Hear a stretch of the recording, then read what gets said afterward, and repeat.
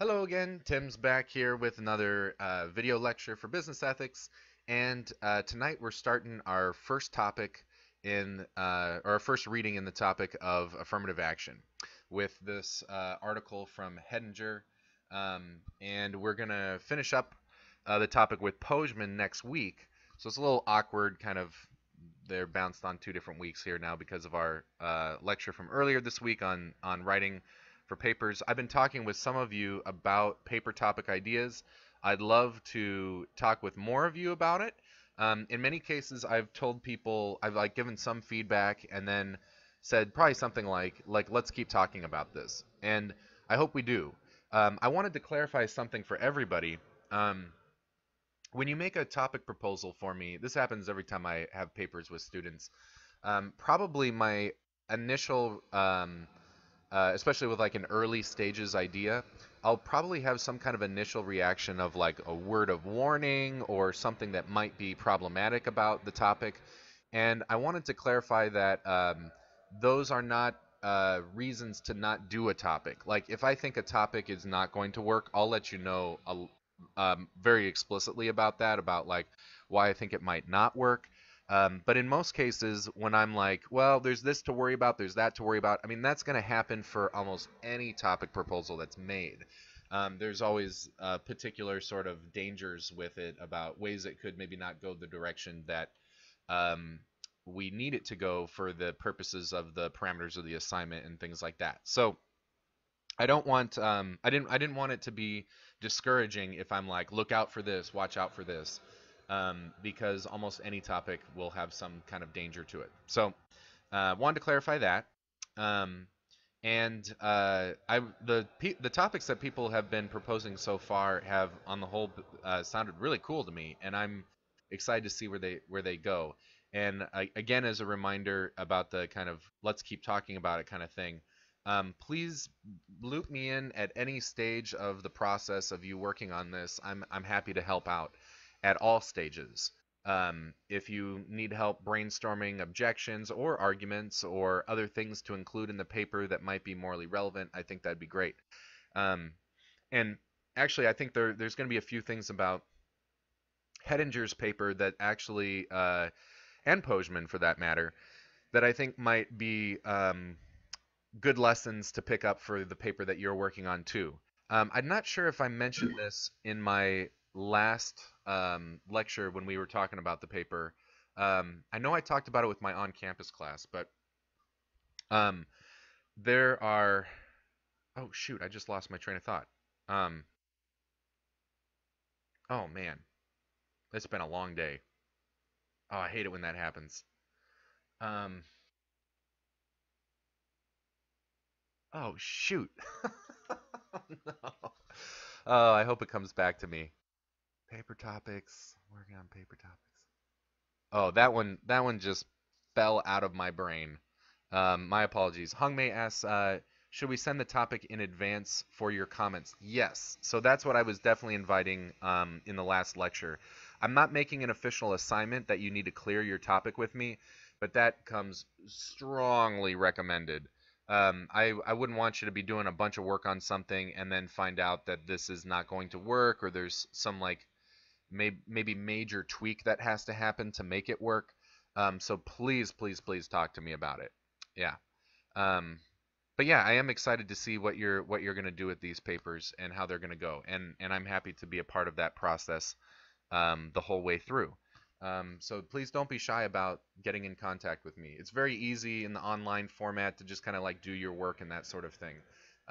But yeah, please be in contact with me as much as you care to. But at the very least, with an initial topic idea for sure. Yeah. Anyone in the chat have other questions about this whole paper assignment thing? Anything left over from the last lecture?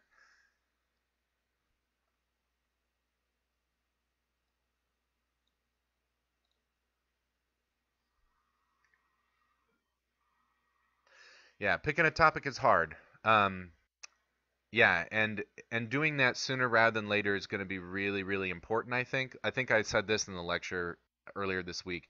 Um, Picking a topic is probably the hardest thing about writing a philosophy paper. And you'll want to get direction on, or some kind of loose vision at the very least of what you want to do, so that you can be kind of like processing it and letting it kind of work in the background of your mind. Um, that will produce a lot of good results. If you wait to do the whole thing last minute, it's going to be real painful. And don't if procrastination happens, and sometimes I'm familiar with how that can discourage coming and talking to me when it's like getting more last minute. But I hope that no sort of feelings of shame or something would keep you from being able to gain access to me as a resource that can help you out. I won't judge. I don't play blame games about it, but I would definitely strongly encourage, for your own sake with this project, to be thinking about it earlier rather than later, talking to me about it earlier rather than later. Um, if you wanted to write, Leland is wondering about writing on affirmative action. I think that it's a fantastic topic. I think I also mentioned this earlier this week, that it would be okay to do a topic that is a part of the class and to do one that's not a part of the class. Um, it might be very tempting to choose something in the class because it's already something you sort of thought about a little bit, and I'm okay with that. I do the bigger danger if you do something that's already been talked about in the class is that your paper might just be rehashing the same arguments that we've already been talking about. If you did the topic that's coming from the class, then I'd want you to be thinking about having some bigger ambitions with it, like how to dive deeper or to explore it or take the discussion in directions that it hasn't already gone. These philosophers have not exhausted everything there is to say about these topics by any stretch of the imagination, especially with affirmative action. So I think that could be a good topic, but you'll just want to kind of push the envelope on it a little bit. Take that debate to the next stage, if you can. That'd be something I would want. Yes, sir. um, cool. Anything else you're wondering about, chat?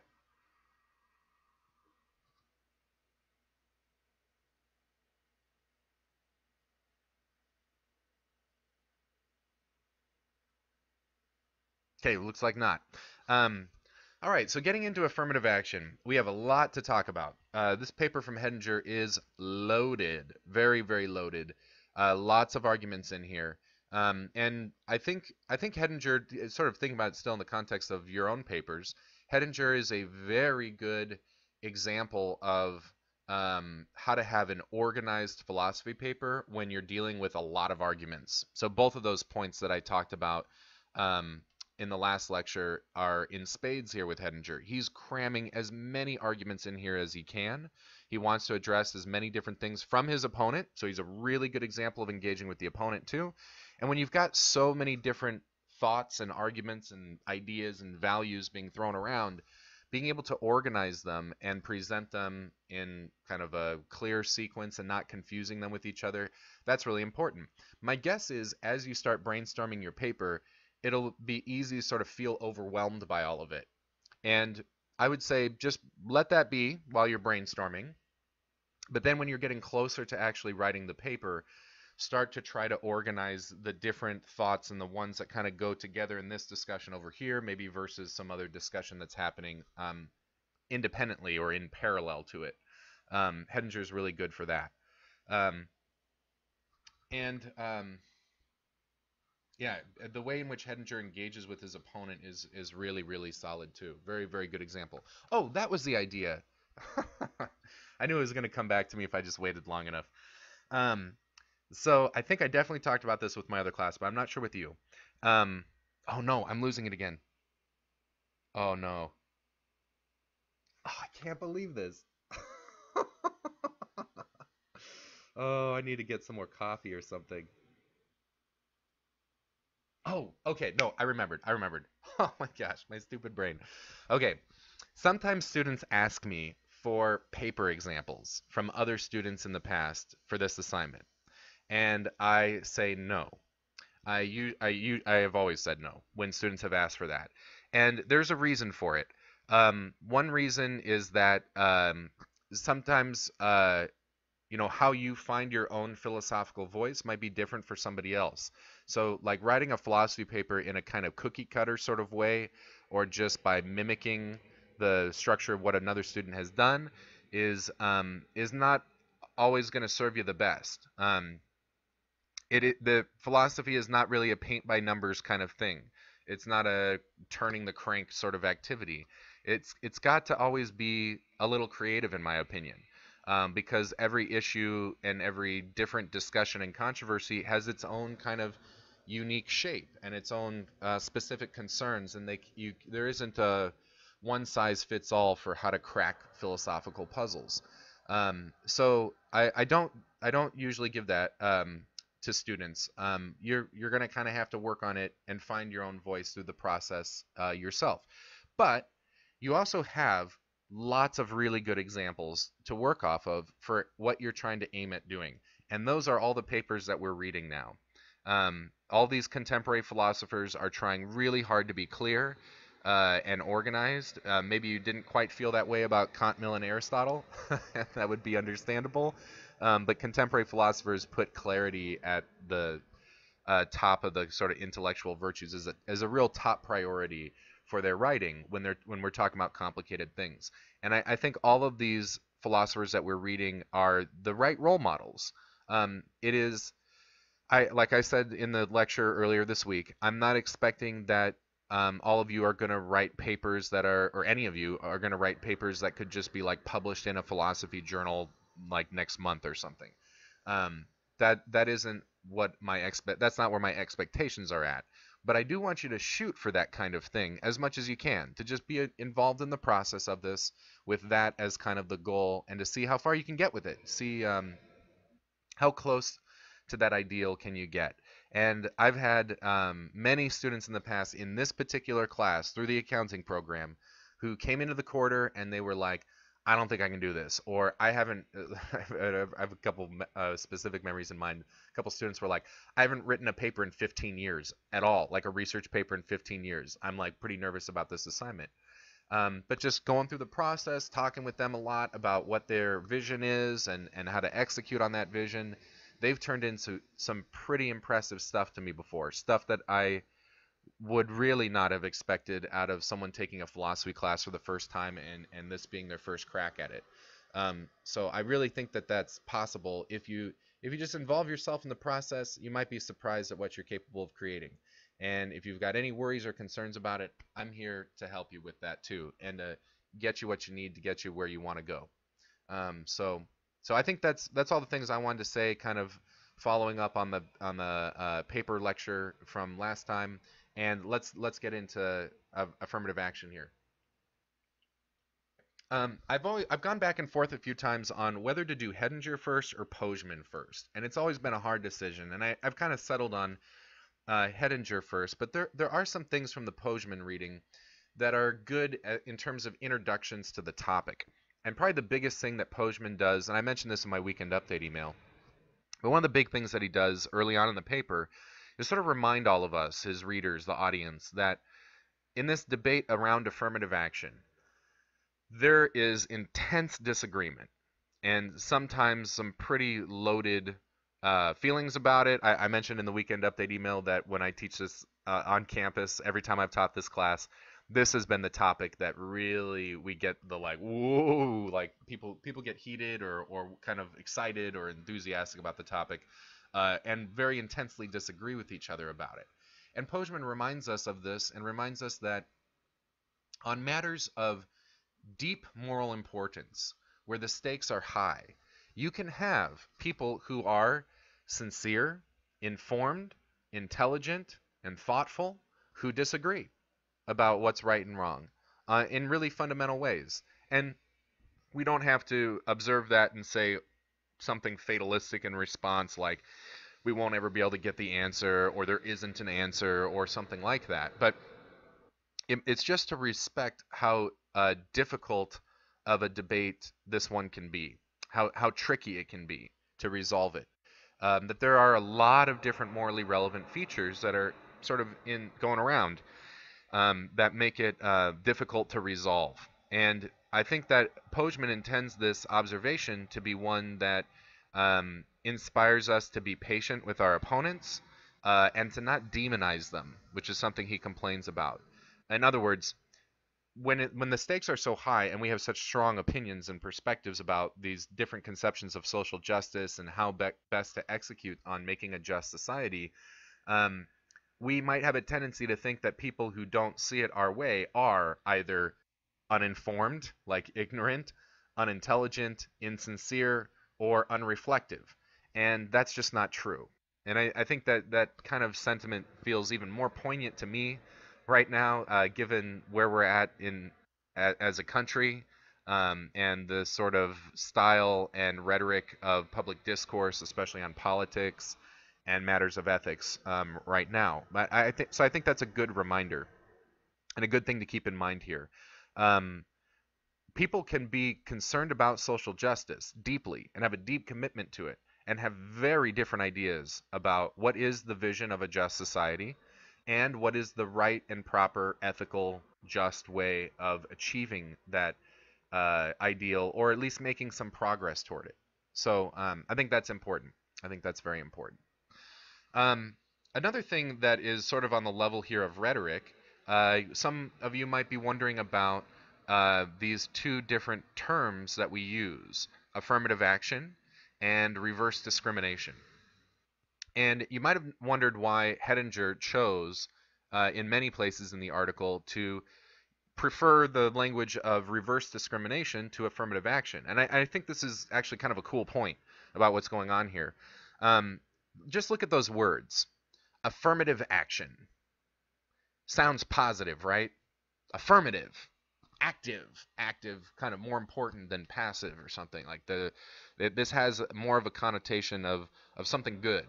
And reverse discrimination, it evokes very negative sorts of feelings, right? Discrimination already we associate with being wrong, but the whole idea of reverse discrimination feels like it insinuates a kind of hypocrisy, right? Or like a double standard, or kind of doing the same thing that you're objecting to, right? Kind of back at the very thing that you reject.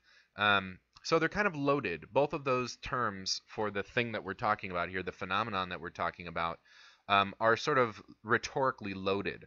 Now, Hedinger is in favor of affirmative action, and in the paper, he's trying to defend not just affirmative action, but a very strong version of affirmative action, and we're going to talk about that here in a second. If those of you who are in the chat, you're not seeing on my screen the lecture notes, I highly recommend pulling them up for this lecture because there's so much going on, and I will be kind of moving through the lecture in a linear fashion to hit these arguments one at a time. And I've got those listed at the beginning of the lecture here. But even though he's in support of affirmative action, he chooses to use the label of reverse discrimination. And why does he do that? I think it's to try to prevent readers from being convinced or being maybe influenced, like biased, toward his view just based on the kind of rhetoric that's being used to talk about it.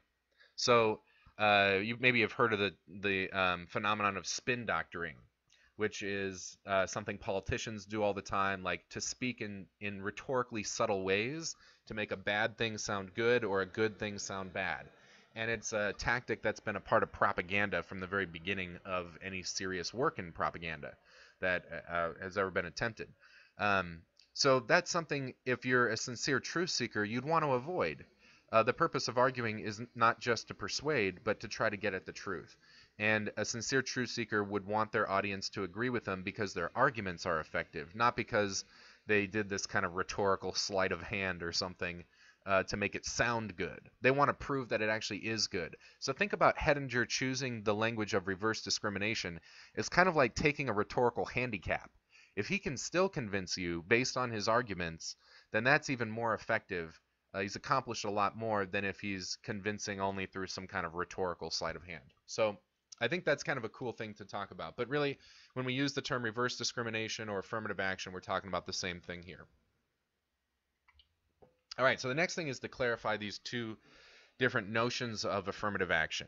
And by the way, this might be helpful. I always like to do this at the start of a new topic. Let's set context here. So what are we talking about in this debate around affirmative action? Let's go back for a second. So the fiduciary duty debate was about managers and the sorts of things that should be influencing managerial decisions about how to use company resources.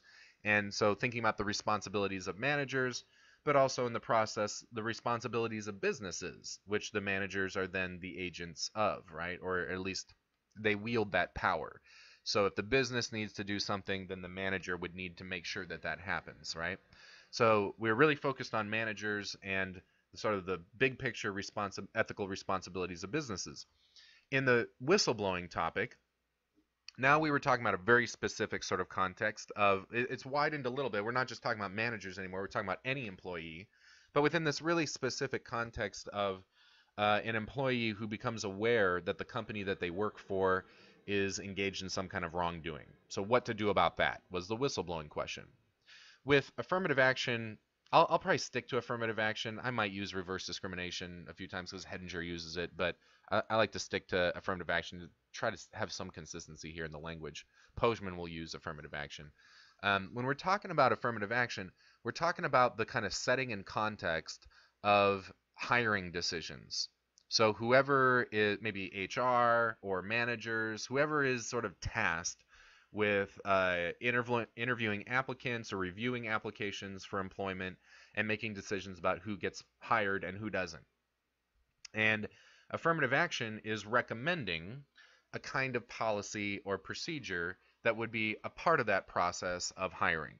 The weak version here, the weaker version of affirmative action, is sort of saying that when you've got applicants who have sort of equal qualifications, they're both kind of equally competitive for that job position based on qualifications. And my other class was wondering about this, so maybe you're wondering about this too. When we're talking about qualifications here, we're not just talking about education and things like that or certifications, but anything that employers normally think about when they're thinking who would be best for this job. So it could be just straight up experience, or other work that they've done, or letters of recommendation, or something like anything like that, that would count as some sort of evidence for that they're going to be able to do the job in the best way. That's all we mean. So qualifications is pretty loose here. Okay. So the weak form of affirmative action is saying when two applicants, or however many applicants you've got here, but let's keep it simple with two. If they have sort of equal qualifications, well, affirmative action will say, as a tipping point, sort of, hire the person who comes. Now, Hedinger uses the language a minority candidate. I think that language is probably not as exact as we want it to be. The big idea here is the person who would come from a disenfranchised demographic. That's my favorite language for it, and not just because it sounds kind of technical and clinical or maybe PC or something, but that seems like a very precise label to put to what we're talking about here. Because affirmative action, in the big picture, has as its goal social justice conceived of as a kind of equality. Okay, so we want, this is a conception of social justice premised on egalitarianism, which goes, at least in our country, America, that's a pretty deep value for Americans. We hold these truths to be self-evident. All men are created equal. Really should be people, but we have equal deservingness of happiness, et cetera, freedom, all that kind of stuff. Now, it's true that our country also has a legacy of slavery, and that cuts against the core values of the Constitution and of the founding fathers, even though they were also slave owners too. They are very well hypocrites in many ways. I think that's very fair to say. But the values that they also have are not tarnished at all by the fact that they did not live them out perfectly. And those ideals and values have been inspirational all throughout our history, even when we've been attempting to do things more progressive.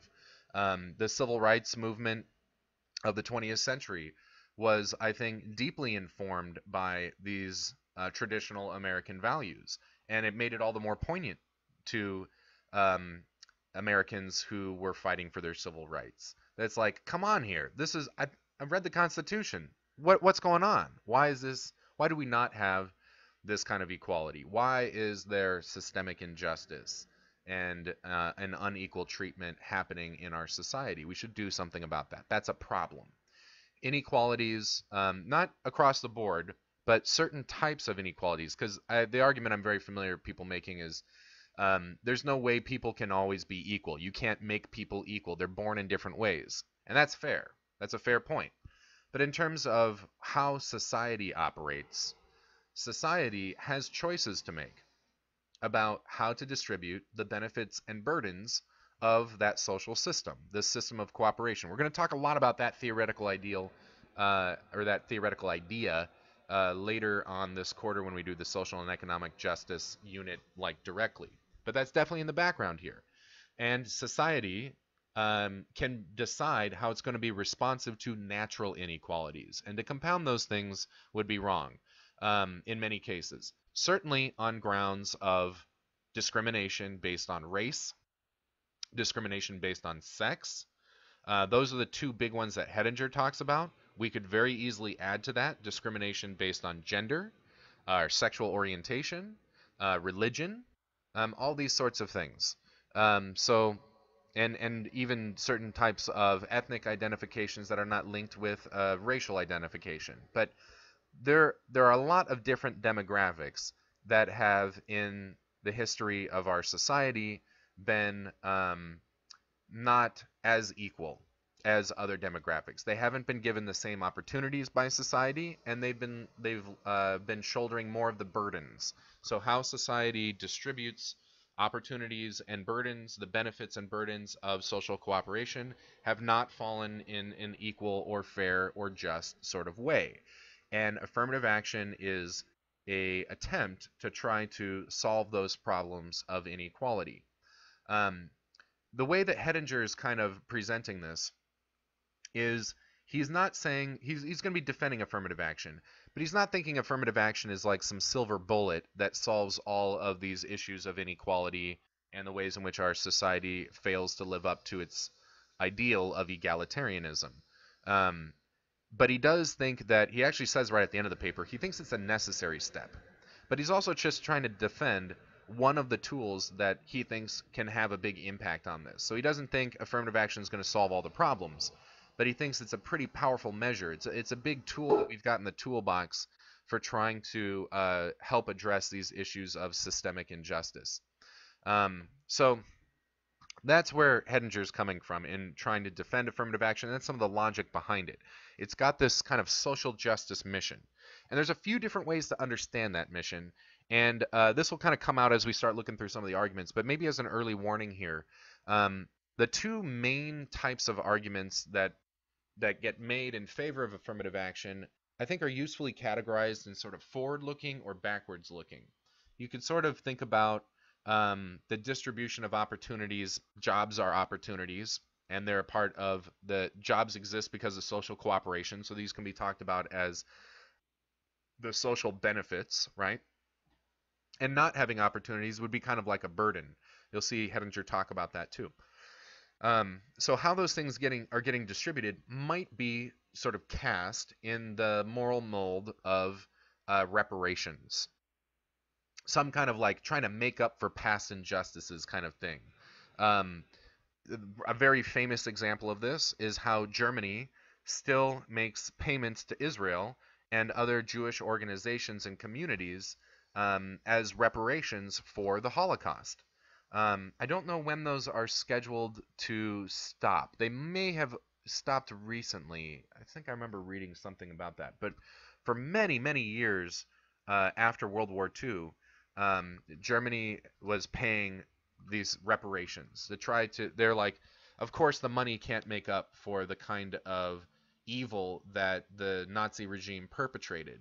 But this was like some way of responding to that and respecting what had happened in just some kind of small way. It's still significant, but certainly is not something that can like make it better or something. But doing something would be better than nothing. And there are some people who think about affirmative action on those grounds. Pojman's going to talk about that kind of defense of it, and he's going to present some objections to it. But Hedinger is not doing that. Hedinger is going to try to put his eggs in the basket of this kind of forward-looking argument that he's aimed at how do we create an equal future. How can we create a fair society, an equal opportunity society in the future? How do we set that up to happen? And he thinks affirmative action is going to help with that and help in a very powerful way. And so much so that he defends not just the weaker version of affirmative action, where choosing in favor of a candidate who comes from one of these disenfranchised demographics is sort of like the tipping point when they're sort of equal on qualifications. But Hettinger wants to endorse the view that it would be right for companies to hire less qualified applicants that come from those disenfranchised demographics for the sake of this social justice project. And that's where things get really controversial. And Hettinger's not shying away from the controversy. He's like, oh, it would be easier for me to argue for the weaker version, but I'm not going to do that because I think the stronger version is right and it's just.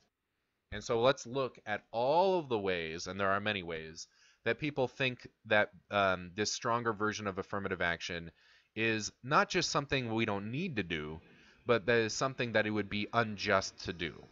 Okay, now I want to be very, very clear on something. People who are opposed to affirmative action are not just like racists or bigots or something like that. That's not the most charitable opponent here. The most charitable opponent is someone who believes in social justice, but is just worried that affirmative action is actually doing something unjust to try to address an issue of injustice. So it'd be like trying to solve one moral problem by creating another. And that's what a lot of these arguments are going to look like. Okay, so this isn't Hettinger talking to the bigots. This is, or people who don't believe that social justice is something we should care about. He's addressing himself to much more reasonable opponents, people who are like, no, yeah, this moral stuff matters. I mean, the fact that we live in an unequal society is a problem. It needs to be addressed, but not this way. This way would be bad. Um, in a kind of impromptu way earlier today when I was giving this lecture to my other class, I brought up Star Trek. And I know Star Trek is not a frame of reference for everyone in the class. Some of you, when I was wearing the Star Trek hat or something, have made some comments to me being like, Star Trek, yeah. But I know it's not for everybody. But I think this metaphor might still work. It might still fly and be a little bit helpful here. So forgive me for the little Star Trek tangent. But I'm a big fan of Star Trek. Love all the series. Some of them I like more than others. But let's talk original series. So the kind of the first Star Trek series was done in the Cold War. Did a lot of progressive things. And the episodes are almost always had some kind of like big moral drama happening. Like Star Trek wanted to get philosophical. It wanted to talk about issues of ethics and justice and all that kind of stuff. But very often the episodes were pretty black and white. That it was like something happens in the story where there's this moral threat, and the characters, the main characters, present the proper response to the moral evil and address it in the morally ideal way. And it's always like, this is morally wrong, this is morally right, here's the answer. Kind of like a Sunday school story or something like that. Really not very messy. Well, sometimes still pretty weighty because the moral matters they wanted to discuss were pretty serious. And in some episodes, really, really still ring to me today. I think they resonate with contemporary issues still, even though it was, gosh, over 50 years ago now. The 50th anniversary was just last year. But then the second series, The Next Generation, took a little different way approach to writing episodes and engaging in this kind of moral philosophy drama. And what they did more often than not was to present in the story like, here's a moral dilemma that'd be like, oh yeah, that needs to be dealt with. That's a problem. Here's the right value. Here's the right response. But oh, wait a second. Here's this other thing over here. That's also a moral problem, and this is the right response to that. But then, these two moral issues are colliding in the same set of circumstances or something. So it's like you can't have your cake and eat it too. Like this thing morally matters, obviously, and this thing morally matters, obviously, but in this situation, they conflict. Which one to prioritize? That's kind of getting closer to what this topic of affirmative action is kind of all about. That it's not, there are a lot of black and white issues going on, like the black and whiteness of how, like, the systematic oppression of people just based on things like sex, race, gender, um, sexual orientation, religion, etc., is wrong. But when it comes to solving it, and what are the things that would be a proper response to try to make some progress on that, we see familiar values clashing. And Hettinger's going to try to weed out some of that stuff.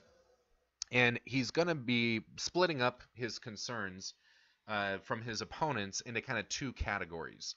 On the one hand, he's going to look at what he calls spurious objections. Those are ones we'll talk about first. And those are ones that he thinks like they don't really have a leg to stand on. They don't hold any water when it comes to the affirmative action case. Some of the values that they talk about are real values, but they like don't apply in this situation, or the way in which the analysis is being made is just not sustainable. That under investigation, they look like good reasons. These would be like prima facie arguments. They look good, but under analysis, they actually were like, oh yeah, there's nothing there. There's nothing. There isn't a substantial point here. There isn't a legitimate point to be made.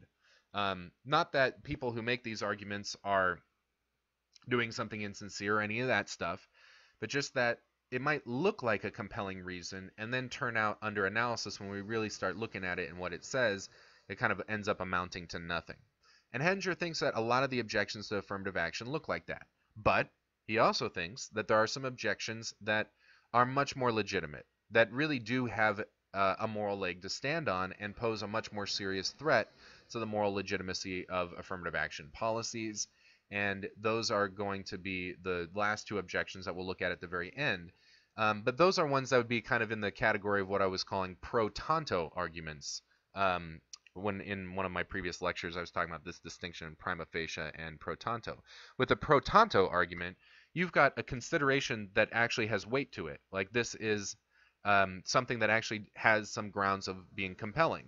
But maybe it's still not a effective objection. It's not a fatal objection because the arguments in favor of affirmative action can outweigh it. And that's how Hettinger is going to try to respond to those last two objections or categories of objections. He wants to say, yep, that's a good point. I share with you the concern, but I don't think that that concern is powerful enough or a high enough of a priority to conclude that affirmative action would be wrong and unjust and we shouldn't do it. He thinks that it can be vindicated despite those things that are problematic about it, that it's still the better option to take. Okay, so that's a lot of framing. I've been talking for a while about the paper, but I think all that setup is kind of important. Those of you in the chat, how's it going so far? Do you have any questions that have sort of popped up?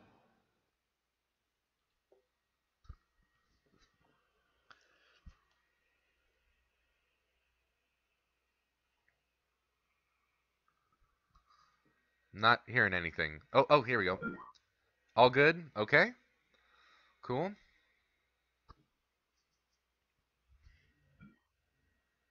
Yeah, you're welcome.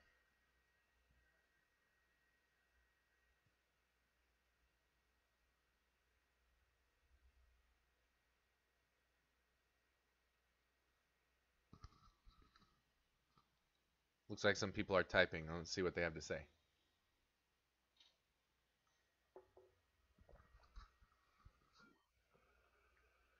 Oh, sure. Yeah, I'd be happy to talk to you about your paper topic later. Yeah.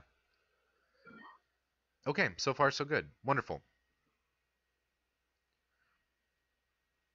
I feel like I'm always throwing down a lot in this lecture, and a lot of big ideas are in the sort of the background here, and there's so many arguments to talk about that I always get a little nervous about talking like a mile a minute. Um, yes, I am. I'm talking about Hettinger. We won't be talking about Pojman just yet. We'll do Pojman next week. So a kind of comparison between the two is not in the cards for tonight. But as we do Pojman, I'll be doing callbacks to Hettinger, so we'll do that. But tonight it's Hettinger.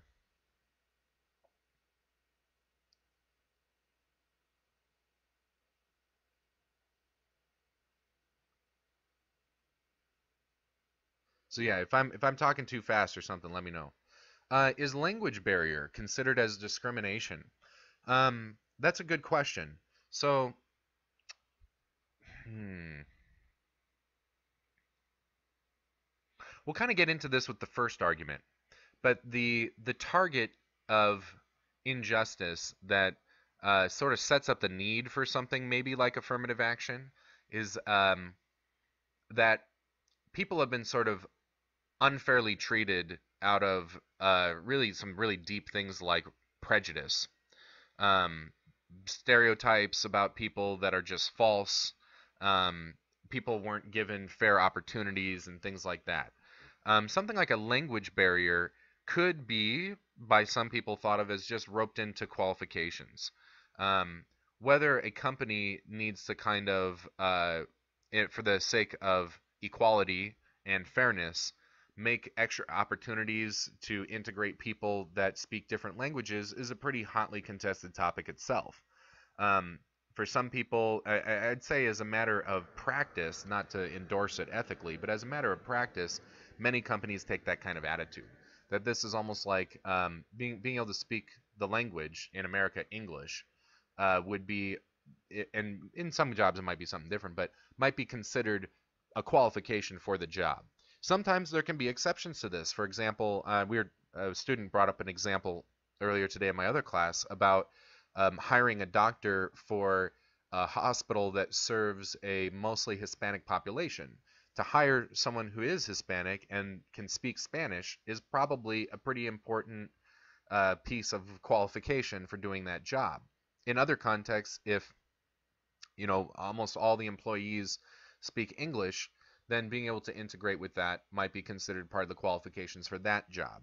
A lot of people think about it that way, but um, a language barrier would be very different from like straight up racism, right? That people come from a certain country or have a certain ethnic background that you wouldn't want to hire them for that. That would be a kind of traditional discrimination that is clearly inappropriate. Um, but we're going to kind of see here as we start looking at the arguments that we got to think carefully about the word discrimination itself. Affirmative action is a kind of discrimination, hence the name reverse discrimination. All we really mean by discrimination is that there is something we're discriminating about. So when when someone who's hiring people for a job looks at the school, or the past education, or how many years the person has experience in the field, or something like that, I mean, they're discriminating based on those variables. We just don't think that's inappropriate discrimination. Failing to hire someone because they're a woman, that's a problem. If that's your only reason, that would be maybe a problematic form of discrimination. Well, affirmative action seems to be discriminating based on exactly those variables that we say traditionally it would be inappropriate to use as a way of determining who to hire and who not to hire. So affirmative action, reverse discrimination, has something to answer for here. And that's going to be this first kind of objection, that reverse discrimination is morally equivalent to racism and sexism. But again, we can also expand I mean, Hedinger and Pojman both talk a lot about race and sex, but we can basically run the same model, the same program on anything, any sort of feature that would cause there to be this kind of social disenfranchisement, like a certain demographic that's disenfranchised. I think there's a possible case to be made for language barriers as being an inappropriate form of discrimination. I think there could be a case to be made for that, but it'll definitely be a little different than some of these other factors, because there isn't any good reason to treat race all by itself or sex all by itself as something that bears on the qualifications for a job, except in very specific counterexamples, which we will get to. But generally, that would be true. And a language barrier is not just a matter of like your ethnicity or your race or something like that, but it can have a direct impact on the potential of your ability to do a job, depending on the context for that. What do you think about that, Hongmei? Do you consider it discrimination? Or I guess I should clarify, an inappropriate or unethical kind of discrimination? Don't think so? No? For maybe the reasons I just described?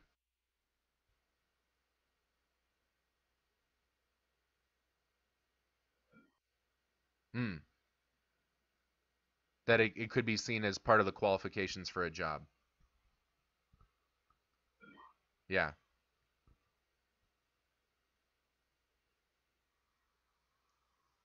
I'm hoping we get a little discussion going tonight because this topic it definitely invites it.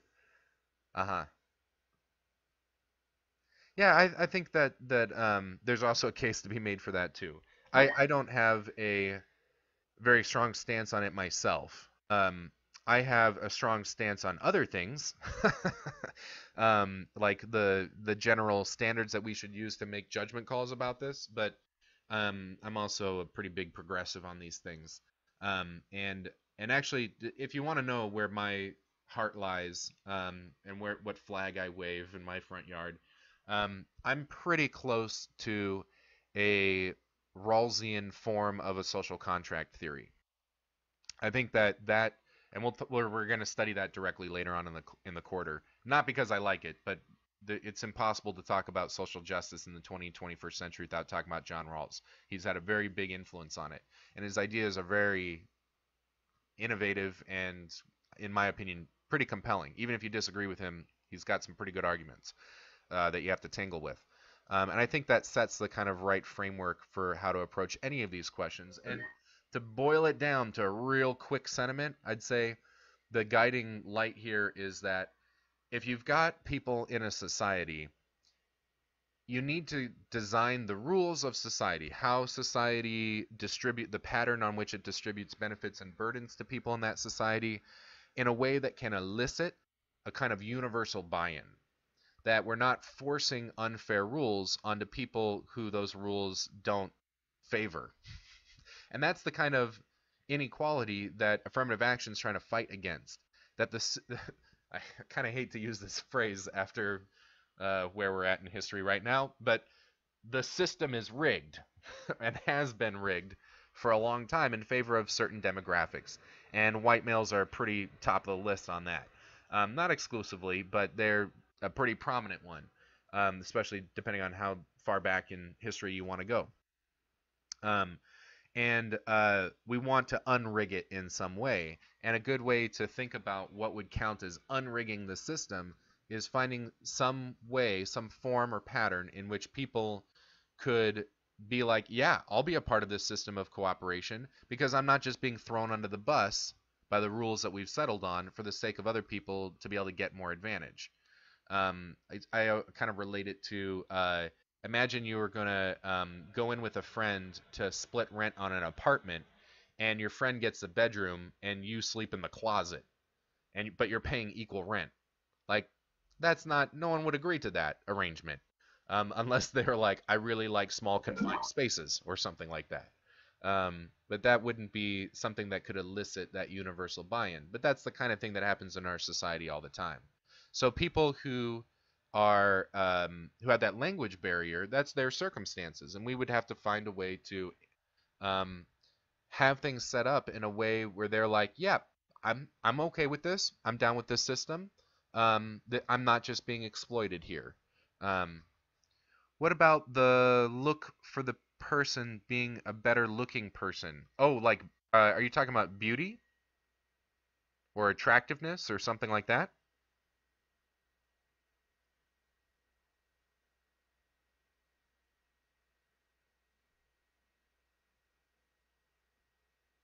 Liling?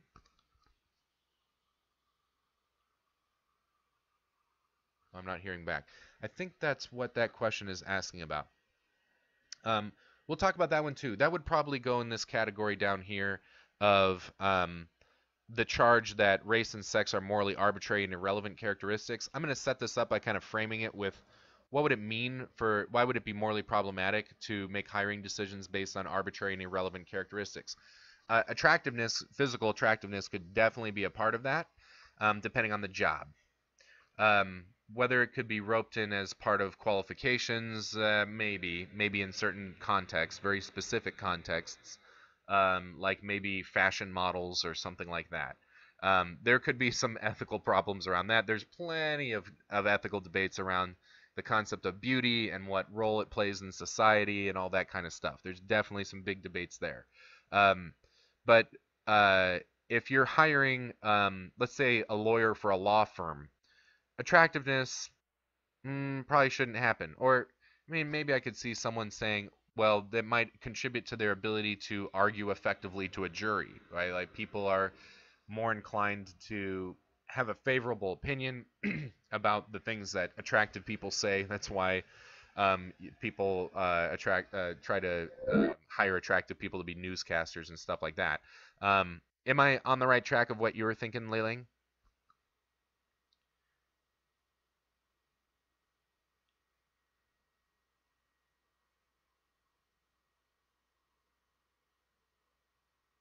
There's a lot of professional jobs in which attractiveness would be totally irrelevant to the qualifications for doing the job well.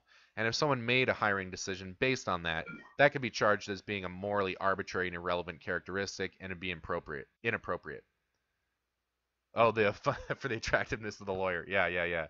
I mean,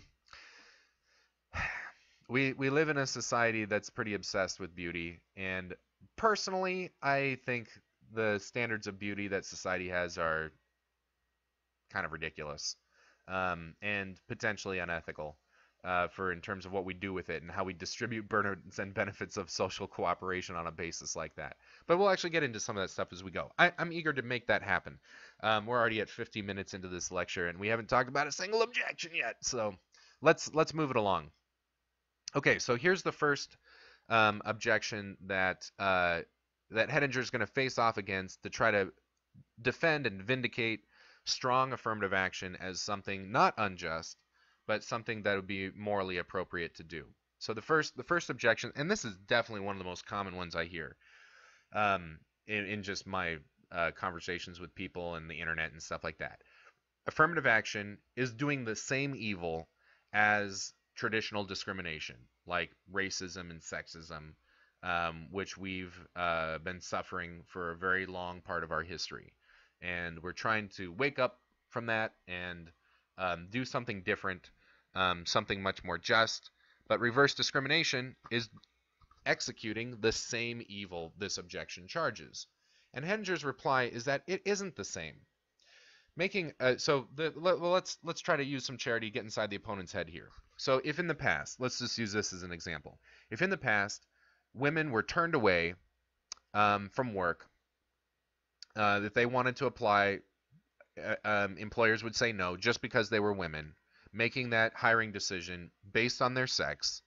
Then if we don't hire males because we're trying to get more women in the workplace, then we're doing the same thing. We're making a hiring decision based on someone's sex. That's wrong. Um, the Civil Rights Act of 1964, Title VII of that act, is when we had laws on the books that said hiring based on sex and race is illegal. It cannot be done. And some people have held up the Civil Rights Act of 1964 as a legal precedent for saying affirmative action policies can't be done because they are making a decision, they are discriminating about who to hire based on those variables. So that's the very thing that we said we didn't want to do anymore. This is regressive, not progressive, to have affirmative action policies. So the charge goes. Okay. And by the way, this might be an important note. We're really going to be looking at this from an ethical perspective, not a legal perspective. Affirmative action has a very interesting legal past in the United States. And I would say, from studying it and taking a look at all the court decisions, it's kind of ambiguous. The Supreme Court has not been as definitive on this thing as we might hope, which is unfortunately that's kind of how the Supreme Court tends to roll. They make rulings about very specific things, and they kind of avoid making flat, generalized judgments about things. Pardon me. But there was just 2 years ago, 2016, the Supreme Court had a ruling that was much more in favor of affirmative action, coming out much stronger, sort of setting more precedent for it being legal. But previous to that, we had a ruling from the Supreme Court in 2003 that was more on the unfavorable side. So there's been some ambiguity about that. For our purposes in this discussion, we're going to pretend like the law thing is just not even on the table. Whether it's legal or illegal doesn't matter. The question would be, Would it be ethical for a business to do this? And I think another framing that's pretty important here, um, we are not worried about social responsibility right now. I told you that the fiduciary duty debate was going to be a part of all of these discussions. If you don't think businesses have social responsibilities, then of course you don't think that businesses should be using hiring policies that are trying to address social evils like inequality and injustice. But if they do have social responsibilities, could they try to exert that social responsibility or fulfill it through hiring policies of affirmative action? That's kind of the way that we're framing the debate here. And this objection says no, they can't, because they're actually contributing to the injustice that we're trying to target. There's something deeply hypocritical and contradictory about affirmative action according to this objection. Here's Hedinger's reply. It's not the same. They are totally different. Reverse discrimination cannot be morally equated to traditional discrimination because the motives, intentions, and the consequences of the two forms of discrimination are totally unlike. Okay?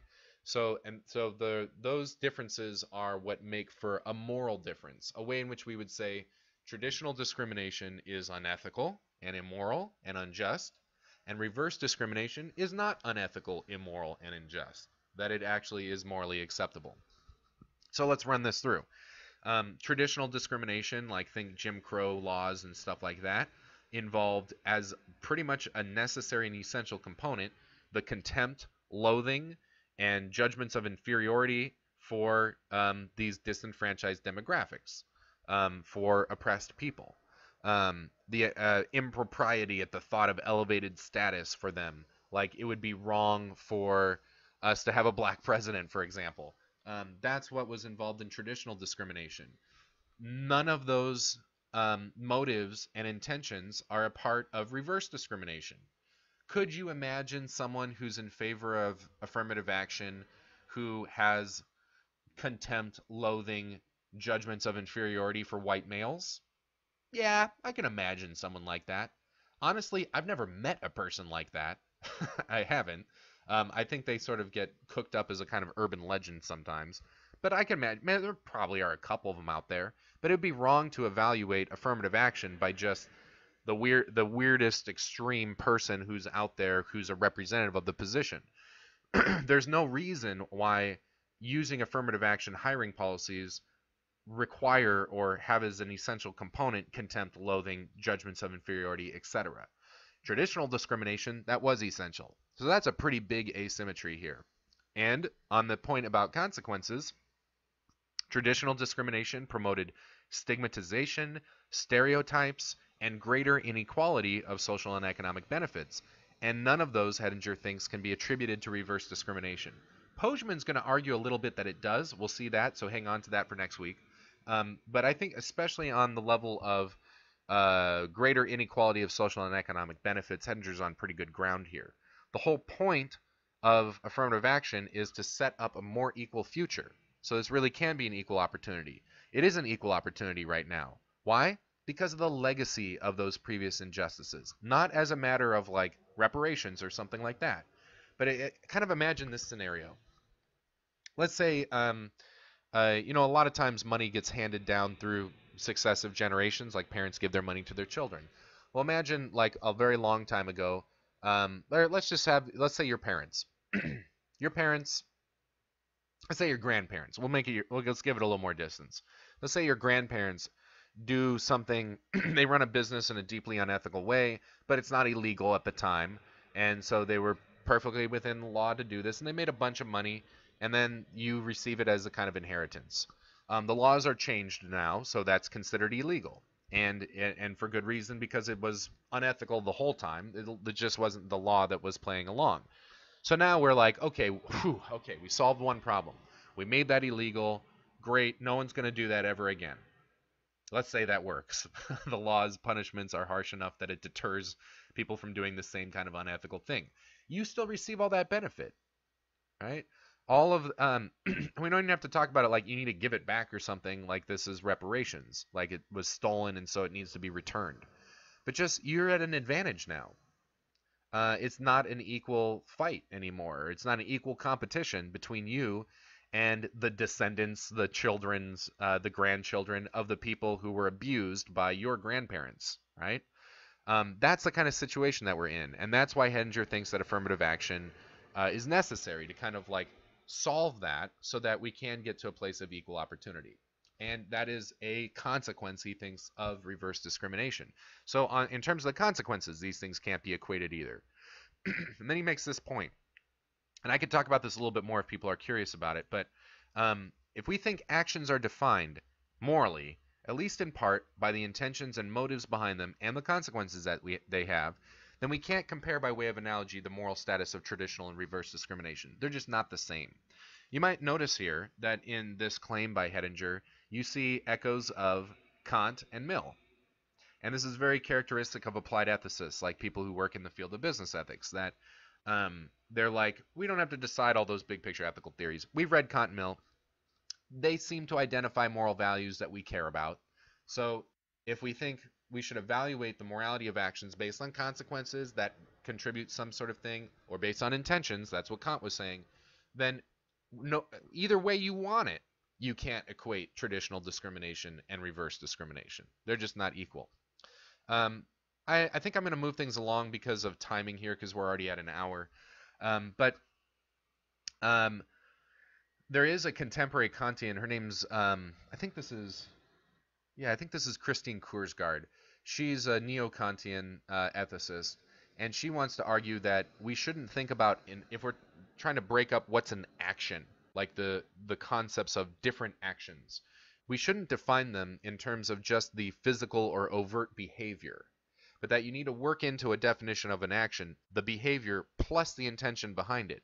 Like this would be kind of like a contrast between if I accidentally or inadvertently say something that hurts your feelings versus if I insulted you. Like an insult is a different action than a behavior that inadvertently causes someone's feelings to be hurt. An insult's like more directed, right? Like I'm intending to have your feelings hurt, and that's a different type of action. That's a different thing that I'm doing. The first case might be problematic, but maybe only as a kind of negligence on my part. The second case is morally problematic in a very different way because I'm like intentionally trying to hurt your feelings. So this is I think a pretty plausible view, and that would definitely add more fuel to the fire for Hedinger's argument here. Now he does take a little aside. So if we're saying in terms of motives, intentions, and consequences, these things are not morally equatable, then the opponent might still say, but oh, maybe. Okay, so sure, fine, whatever. But isn't there, maybe there's something just intrinsically wrong with discrimination itself? Regardless of the consequences, motives, and intentions, maybe there's just something to discrimination all by itself, in a vacuum, that we would consider to be morally problematic. And Hedinger is like, as a general principle, this is totally implausible, because there's way too many possible counterexamples. I'm not going to rehearse them all here, but I especially like a couple of these. The idea of studies that target certain demographics. So let's say we want to figure out like the effect of smoking on women. A male can't show up to the people running that study and being like, hey, I want to get paid for participating in this survey, but you're discriminating against me. And they'd be like, no, the people that we need, like if we hire any males to participate in the survey, that's not get the data we're looking for. There's nothing wrong with that. That'd be a case of discriminating based on sex. If you, I like Peter Singer's ghetto play example. I maybe update it, make it even more straightforward. Let's say I'm doing a play on Martin Luther King Jr. And when I'm thinking about casting Martin Luther King Jr., I'm not going to be like, anyone can apply for the role. If I wanted to kind of have this historical reenactment thing, I could get really artsy with it, right? And I could have like an Asian female who's transgendered like play the role of Martin Luther King Jr. Like we could do that, but that'd be an artistic choice, and maybe that's not a part of my artistic vision. I want this to be more like historical, like put you in the moment as if you were there. Then I need to hire a black man to play Martin Luther King Jr. And there's nothing unethical about making casting decisions of who I'm going to hire and pay to play that role that way. There isn't a problem with that. So this is not a major argument on Hedinger's part, but it's just to kind of deal with this idea that there's just something inherently and intrinsically wrong with discrimination, and that's just not true, he says. Okay, let's do one more of these, and then maybe it's good time to take a break. I feel like I'm talking a mile a minute, and I'm feeling lightheaded. How are we doing in the chat? Any questions popping up there?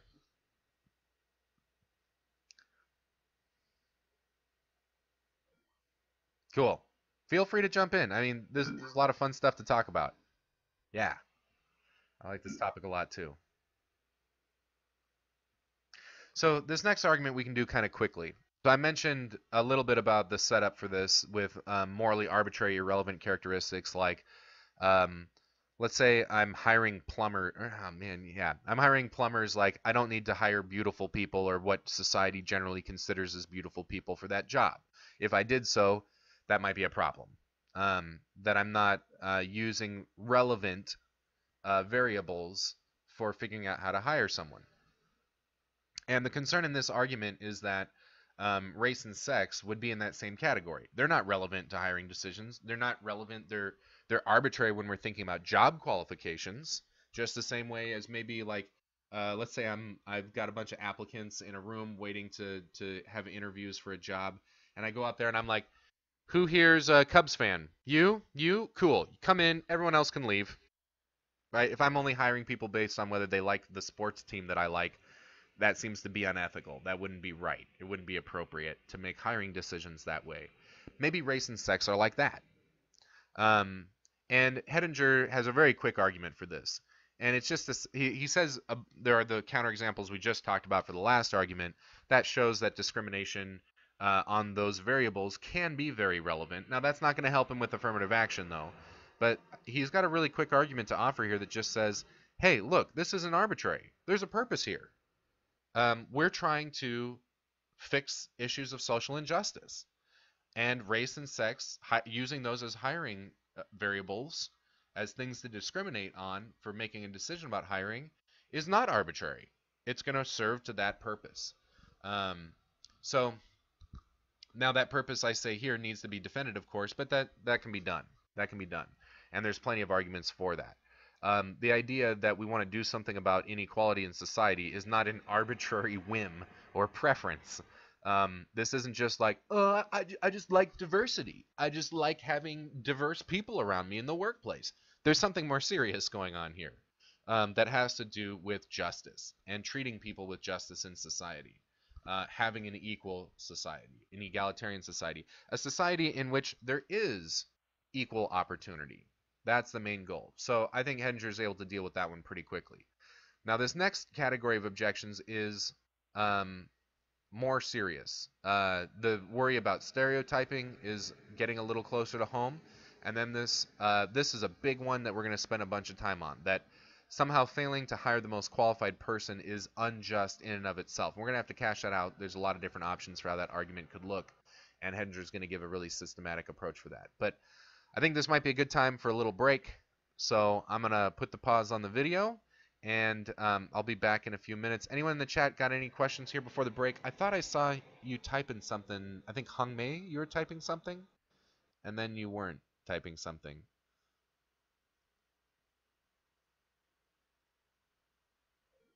No? Oh, okay. Or Liling, maybe? I can't remember. I saw a little notification in the chat while I was talking. Um, but yeah, I'll pause the video here, and then we'll come back and finish this up. All right, we're back. So getting into the next argument here, reverse discrimination as unjustified stereotyping. The concern with this objection is about treating individuals based on class characteristics. And I think a little turn of phrase that kind of captures the intuition that's going on here is something like, it's wrong, it's unethical to treat people like statistics. No one likes to be treated as if in a stereotypical sort of way, that people make assumptions about you, or refuse to see you as the individual that you are, and instead make judgments and treat you in a way that's based on these sort of generalized patterns of stereotypes, especially when those are the basis for making judgments or decisions that affect that person as an individual. And Hedinger's got a very, very interesting response to this. And I think this is one of his main reasons for why he does what I was talking about at the beginning of the lecture, where he wants to try to justify affirmative action not on a backwards looking sort of compensatory justice or like a reparations sort of way, that this isn't a handout to kind of make up for past injustice or something like that, but instead that he justifies reverse discrimination affirmative action on grounds of this kind of forward-looking objective of like, this is a means whereby we create a more equal and just society, and that's why it's the right thing to do. And the way in which this is relevant for his response to this objection is that it gives him the grounds, theoretically, argumentatively, to be able to say that when you're hiring a person because they come from one of these disenfranchised demographics, you're not hiring them based on a stereotype. You're hiring them based on the way in which those qualities are things they have as an individual, which enables them to serve this function better. So let me give you a kind of a quick analogous example of this. I've become aware of some research that's been done. A lot of it has been in just like the last 10, 15, maybe 20 years. But there's been a lot of stuff that's happened more recently to show that there's a very clear statistical correlation with student success in education and whether they have instructors that look like them. And that's not the most rational thing in the world. Like this is, connected with a lot of things that we might rightfully call psychological biases. There's a lot of the research that's been done has just been kind of like pure statistical analytics to show that there's like a correlation between these variables. But there have been some attempts to try to hypothesize what is responsible for that. And some of those hypotheses that I've seen are things like that if someone looks like you, then it's a little easier to believe that you can do it too, as opposed to, like, that you can get to where that person was, right? That you can learn this stuff, you can master this material because, hey, look, your teacher did it and they're like you. They come from the same kind of background. Whatever way in which an identity formation is capable of being made. So it might not even be like the looking like you sort of thing. Like personally, I've actually found, and also that these sorts of commonalities maybe enable better rapport or engagement with the student, that then those things lead to more success, but they can just have more confidence all around. And that confidence is a pretty big deal for motivating and not being encumbered or disempowered by doubt and things like that. And I've actually noticed this a little bit myself. Very small sort of anecdotal observation, I guess I could say. Ooh.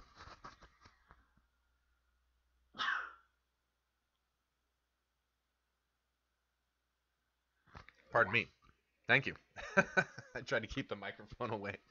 Um, so you might have remembered in the very early part of the quarter, I was kind of introducing myself, and I mentioned that I identify about equal parts Lutheran and Buddhist. And the fact that I'm a philosopher who has religious commitments, I've seen students who are like, I didn't think that philosophy was something that I could do or be a part of.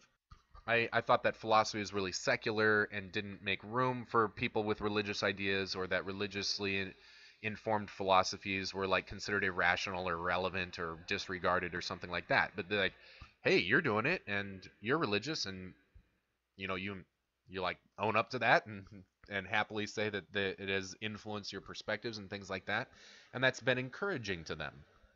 So because of the things that are true about me, maybe I can be not that I can't be inspiring to somebody who doesn't share those characteristics with me, but there might be an increased effect for that. So I've got some personal experiences which makes me think, yeah, the fact that the statistics and research work out this way is not a surprise to me. But that also means that I'm being a white male. There's some things that I can't do. There's some abilities that if the part of like making a hiring decision for a teacher is to have someone who's going to enable student success, like that's the whole point of school, then that might be a relevant characteristic. for how hiring might happen. Now, in that context, there isn't something like social justice and making a more equal society. That wouldn't be an affirmative action sort of thing. That just might be a part of the job qualifications. But the point here is that even though those things are class characteristics, they're also features of me or somebody else, some other applicant, some other teacher, as an individual that allows our individual work to be more or less effective. And that's how Hettinger is thinking about it in the context of affirmative action with these goals of social justice. That someone who doesn't come from those disenfranchised demographics, hiring them isn't going to make any progress on those issues. They lack the qualifications to be able to fulfill a purpose of advancing social justice in a progressive way in our society. That's how Hettinger's thinking about it. So he's like, this isn't a matter of stereotypes. Now, if it was a compensatory sort of thing, if the motive was compensatory justice, then this would be maybe a problem. One of the things that has been argued, and you'll see Pojman kind of make this argument. I think he drops it really quickly in the middle of his article, but there's been a case made that affirmative action has mostly helped people who are coming from affluent backgrounds.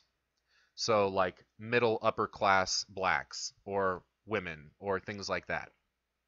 That it hasn't helped so much on the lower class. Now, a lot of that might just be able to be solved by thinking about affirmative action policies as also targeting class issues and not just race and sex. And we'd want to open this up to other things already anyway.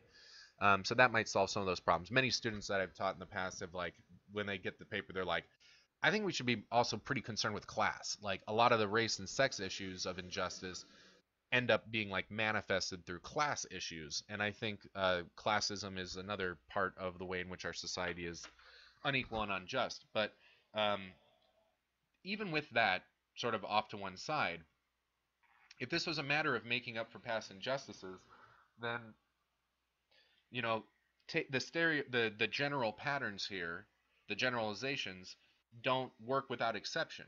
You can pull a white male who's like doesn't have a lot of social advantages or social privileges at all, and compare them against an affluent black female who's got all the opportunities in the world. So those aren't always going to match up that way, and this kind of redistribution of opportunity isn't going to necessarily create that kind of equality.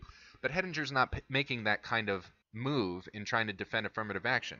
He's thinking that the way in which giving this job to someone from this is not a handout. It's actually kind of like saddling them with the kind of responsibility that they end up being this kind of ambassador or this kind of role model or example that breaks down stereotypes. I don't know if you've had these kind of experiences in your own life, but I can attest to this, and I've seen many other cases secondhand in my life with people I've known that works this way too. That stereotypes are much easier to hang on to or to retain when you're not actually confronted with the people that you're stereotyping. But if you have to see them every day and work with them, now there's opportunities for those things to be busted up. It's very easy to make these big generalized statements of what people can and cannot do or how effective they are, these general characteristics or something like that, until you actually meet them, until you actually work with them, and sort of they have the opportunity to sort of reject those stereotypes. That's a big part. I think Hettinger also has in the back of his mind this idea of role models that inspire other people to be like, yeah, I am going to work to try to make this happen. Like, I can have this ambition. This is something that is possible. There is room for this. There is room for me in this field or in this job, in this profession. And that kind of encouragement and inspiration also works toward making a more equal opportunity sort of society in the future. So I think he's got a good response here. I guess it doesn't matter what I think, but he's got a compelling case to make, whether you ultimately agree or disagree. And his strategy here is to say, look, we're not using stereotypes here. Stereotypes have nothing to do with it. The fact that they are in this demographic gives them a qualification as an individual just in and of itself. It's not the basis for making some further judgment or something like that.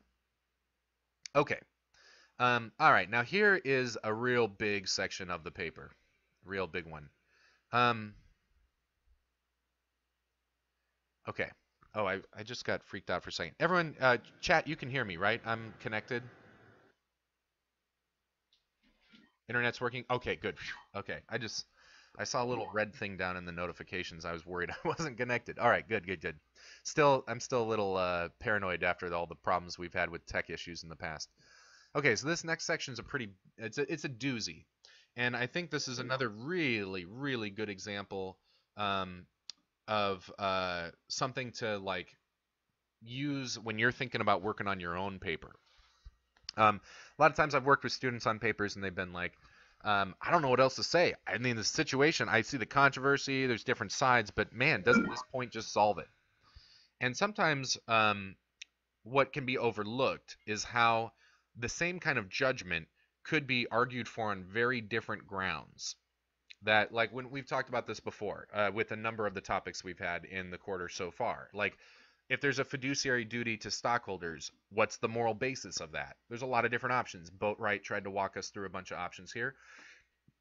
Hettinger's doing the same thing with this idea that failing to hire, this objection that says failing to hire the most qualified person is itself unjust. On what basis is the next question, and Hettinger's going to try out a bunch of different options and then try to give a response to each one of them. Many times when we're dealing with evaluating some kind of moral issue or controversy, we might want to be sensitive to morally relevant features. That there might be a lot of them that are competing, kind of like the Star Trek example I was talking about earlier in the lecture. And this might be something that someone has a moral intuition about affirmative action. They're like, this is a morally relevant feature. Affirmative action, strong affirmative action, means not hiring the most qualified person. That feels wrong. It feels unfair. Maybe something like that. But there's a need to kind of cash that out. If that's going to be a morally relevant feature, on what grounds does it get its moral relevance? And that can be a place of deep disagreement. And so Hettinger can't just deal with one version of this argument. He needs to try to deal with all the different versions. And I think he's attempting to be exhaustive here. If you can think of another way to ground or back up this idea of failing to hire the most qualified person is unjust, I'd love to hear about it. I'll build it into my lectures in the future for sure. So far that hasn't happened yet, but maybe you'll think of something. So let's look at all the different ways that this could be cashed out and see what Hettinger's responses are. First one is a concern about efficiency. And you might have been anticipating this all the way back to when I was talking about the difference between weak and strong affirmative action. So if strong affirmative action is saying you're going to hire a less qualified employee as opposed to the more qualified employee, you could start to imagine like how much, how big of a dip are we making here? I definitely think that it would be a total misunderstanding of Hettinger's position to say that what he's advocating for is hiring people who are totally unqualified for jobs just because they come from one of these disenfranchised demographics. That is not the proposal. And probably once the difference here dips far enough down, Hettinger might think that that's a problem. He definitely thinks that that efficiency in some versions of it could start to become morally problematic, but there are some basic ways in which he thinks, no, this isn't morally problematic at all. But that difference in qualification is going to mean a loss of efficiency, potentially. That's one of the consequences of it. So reverse discrimination is not the most efficient procedure for hiring. If you're trying to maximize profits, hiring less qualified employees, probably not going to get the job done, right? So there's going to be a cost there in terms of efficiency. Hettinger's reply is that, yeah, there's a cost. That doesn't mean it's unjust. People do inefficient things all the time, like his grocery bag example, and we don't think that there's been some deep moral injustice that's happened. The person who's like trying to, carry all the groceries in one bag instead of just using two, that would be better. We might be like, they're kind of a dummy, but they haven't done something unjust, right? And we'd probably say that they're a dummy if there's no good reason for that inefficiency. But again, affirmative action is not in a situation of saying there's no good reason. The good reason is working for social justice, and that's a good reason. So he also adds to this that efficiency and profit, which is usually what we're concerned about, isn't the only goal or duty for business. And that's why he's opposed to cashing this out in terms of a violation of fiduciary responsibility too. I told you the fiduciary duty debate would come back in every discussion we have. Here it is again. So that's kind of a big potential deal breaker. He's not going to try to solve the whole fiduciary duty debate in this paper. But this is where it would get plugged in.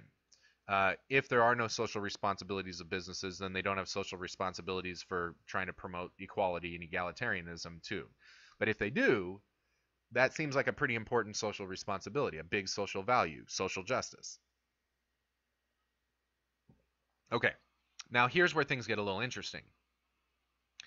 Maybe this loss in efficiency is going to involve an unjust treatment of other people. And this patients at a hospital example is just perfect, primo for capturing that intuition. If I'm on the hiring staff I'm in HR for the hospital, I think to myself, the hospital has a moral and ethical mandate. We have a responsibility, we have a duty to our patients to provide the best quality care we can. If we hire a less qualified doctor, that might mean not giving patients the best quality care possible. And so we'd be in violation of that duty if we use an affirmative action hiring policy. Okay, that's where the problem would come from.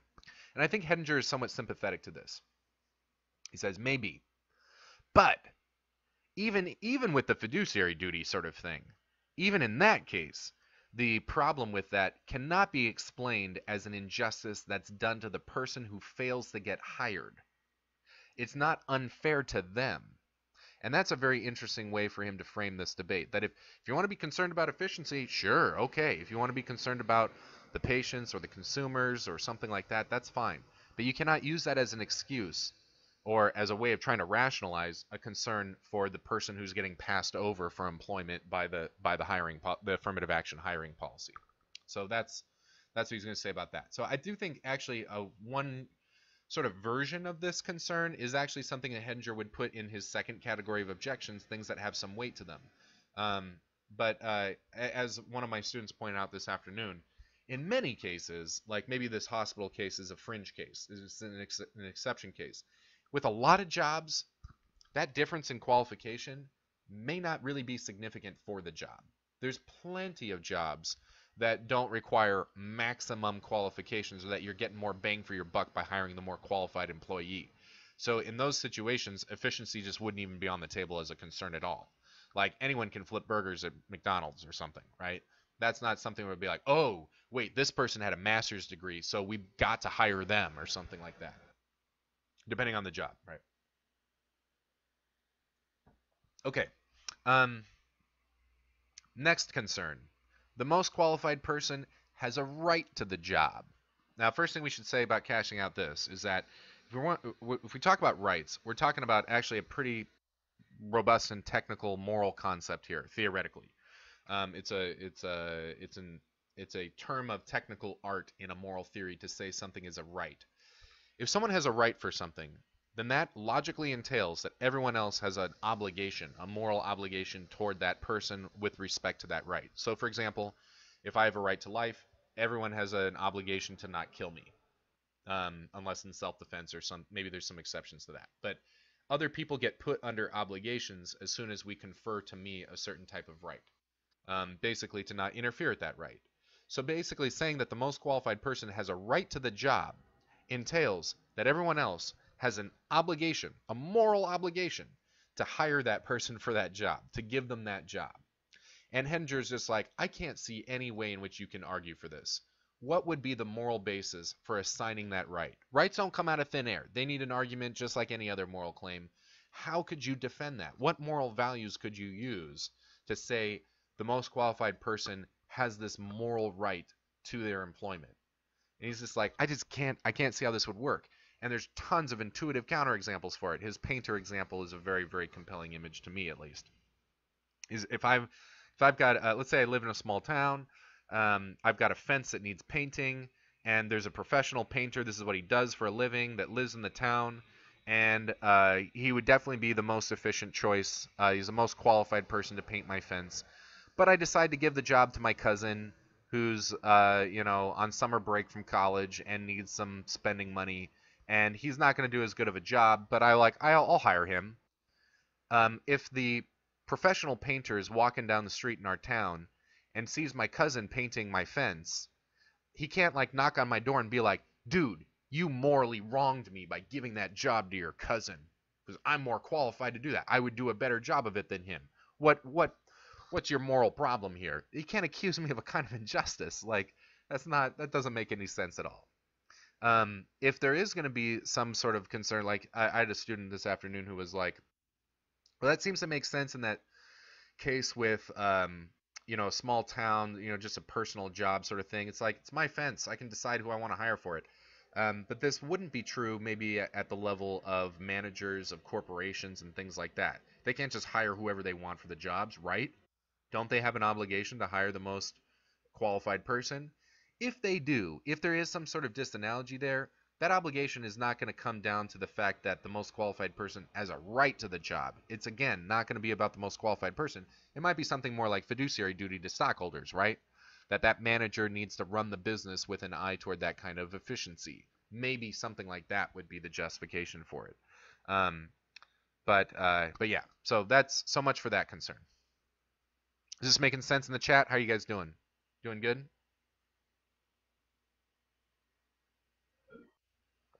Wonderful. Cool. Cool, cool, cool. All right. Oh man, it's getting late. I am running out of gas. We got a lot more to get through too. I might cut this lecture off early. Thursdays are real brutal for me. It's just a nonstop. I'm like 13 hours straight basically on Thursdays. I might call them audible here, but let's get through this section at the very least. Okay, concern 3. And notice how similar these are. Like commonly we have a tendency to run together all these different moral concepts of having a right to something, deserving it, entitled to it. We use that language kind of interchangeably in a sort of sloppy way a lot of times informally in conversation.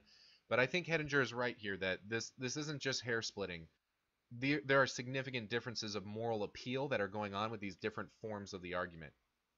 So what do we have in mind here morally when we're talking about how the most qualified person deserves the job? Well, this is connecting with intuitions about meritocracy.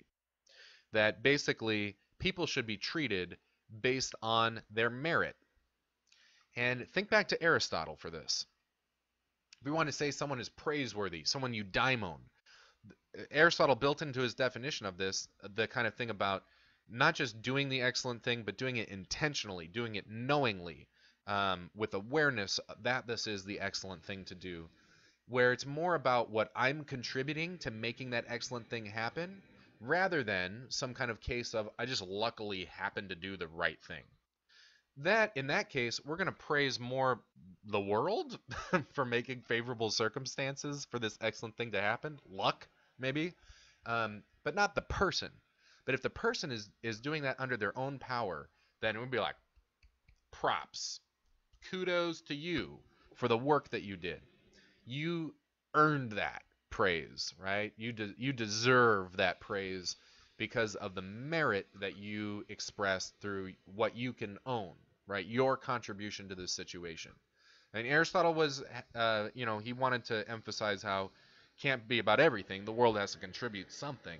But the less the world is contributing, the more praiseworthy. And that's this kind of basic idea of a meritocracy. And I just as a quick caveat getting into this argument, I think in my understanding of American culture, my experience and exposure to it, meritocratic moral intuitions go really deep in our culture. The idea, like I hear a lot, respect has to be earned. The idea of earning something, or that you should be treated based on your contributions, right? Think man, maybe I don't want to bring up Trump.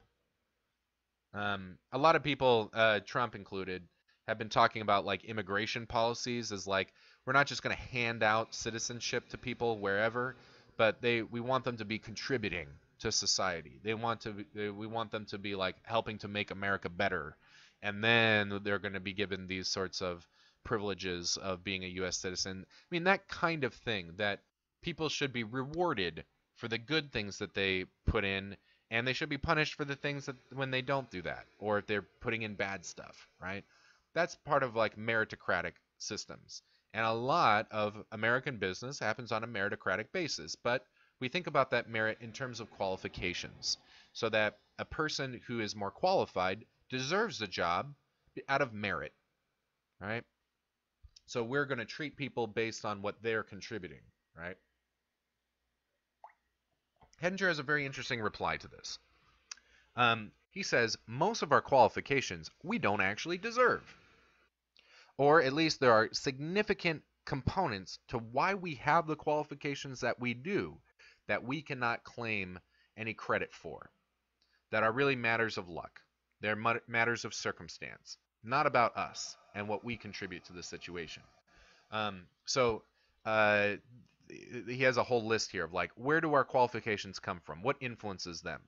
Things like innate abilities, including genetics, home environment, like how you were raised, socioeconomic class of parents, quality of schools attended, luck, um, and effort or perseverance. Those are all factors, those are all variables that contribute to what qualifications that you have. I like to add a bunch of other things here, like what does luck mean? Um, Something might include like, did you have a traumatic experience happen to you as a child? I mean, deep trauma can have a psychological impact on you that makes it a lot harder to be qualified for certain types of jobs. To be able to do certain jobs, certain tasks effectively might be a lot harder if you're struggling with something like the psychological aftershocks of deep trauma. If you were raised in a less stable home, you might have this kind of like baseline that the world is untrustworthy, that it's something to be feared, that the other shoe can drop at any time, that even if things are looking good, something bad might be right around the corner. Versus someone who is raised in a very stable home environment, and looks at the world in a way that is just full of opportunities of goodness.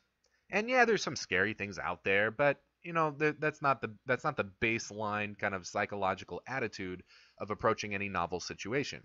I identify in the latter category deeply, and we can talk about a lot of these things as sort of under this rubric of privilege. Um, Privilege can include things that are the product of like injustices of the past, like how society is structured and giving out these benefits and burdens in unequal amounts. But they also can just be like naturally occurring, and it's just a matter of luck. It's not anyone did anything wrong. Why you have the genetics that you do, or why you were born into this family as opposed to this family, to have this race versus that race, stuff like that. Um, some of these things are not anyone's fault, but they still affect qualifications. So I can't take credit for this stuff. Um, when I think about my own privilege, and I think about my privilege a lot, I think it's important to be aware of these things. And it's very easy for privilege to be something invisible. I don't know how many of you have taken some sociology classes or think about social justice a lot, but that's a kind of a very common thing that sociologists have been telling us for a long time. That's one of their main kind of uh, sort of the products of their research, is that people who enjoy privileges don't recognize it. They are things that are sort of invisible. Because imagine it. I mean, any person who's alive, whether they have privileges or not, is like thinking about like, what can I do? How can I like improve myself? How can I develop myself? I want to go to school. I want to get an education. I want to develop my resume. I want to learn these skills, all that kind of stuff. And what your attention really gets focused on is all the effort that you're putting into it, all the things that you are doing, right? There's a kind of I wouldn't say self-centeredness, but just a preoccupation with the self that draws a lot of attention. And you're like, I did that. I was involved in that. I pulled myself up from my bootstraps, stuff like that. But all the factors that are circumstantial, that are contributing to you being successful, are sort of invisible to you. There actually is some asymmetry here. If you're like in a disenfranchised demographic, or you don't enjoy those privileges, they become painfully obvious to you. That is definitely a pattern that the sociological research has evoked, and you might even feel this personally. You might be like, yep, yep.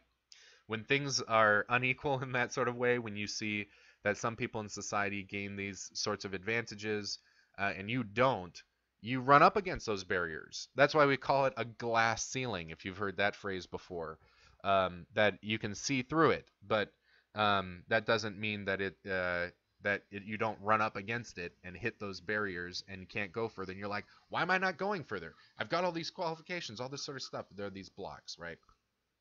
Okay, so in my own case, with the privileges that I enjoy, I've actually in the last few years sort of come to recognize that this thing about like a stable home and like this sort of baseline attitude about approaching life, that I'm like just really like open about it and like happy to engage, and I'm not afraid of risks very much. I'm gonna get into jump into a conversation with just about anybody. I'm not afraid of what they might say or do to me. That actually is probably one of the biggest privileges that I enjoy as a person in this world. It's very empowering and very freeing, and lets me jump into things that other people might not. And it's been eye-opening to sort of think about that and get to know some people where it's not that case. They don't have that kind of baseline, and they struggle with that stuff on a daily basis.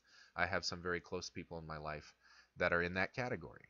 And these privileges, I sometimes the word privilege is loaded for some people when I have conversations. They're like, I don't like that word. Privileges are not essentially wrong or evil. How people get them could be a problem, or what we do in response to people who have them could also be a problem too. And that's kind of what Hettinger is trying to make the point out about here. If you want to say that the most qualified person deserves the job on a kind of meritocratic basis, the only thing that you can say you're deserving of is based on your effort and perseverance. All of these other factors here that are on that list, innate abilities, home environment, socioeconomic class of parents, quality of schools, luck, things I'm talking about, these like baseline attitudes based on your childhood or how you were raised, those are not things that you can take credit for. You didn't make them happen. They just happened to you.